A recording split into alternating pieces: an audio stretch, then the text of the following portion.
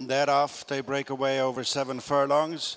Losing ground at the start, Lovely Sheila. This is the Barna Recycling Handicap.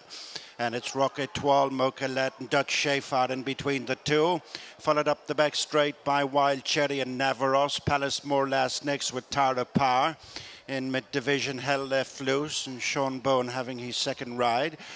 And then on the inside, Lord Maxey with Ericsson as they pass the 5. And taking each other on up front, Mokhalad and Dutch Shafar, 2.5 in front of Rocket Twal, improving as Due North and Wild Cherry and Palace More last, Navarros and Hell Left Loose.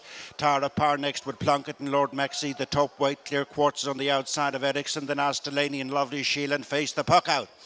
Heading past the halfway stage in the Barna Recycling Handicap, beginning the climb for the home straight.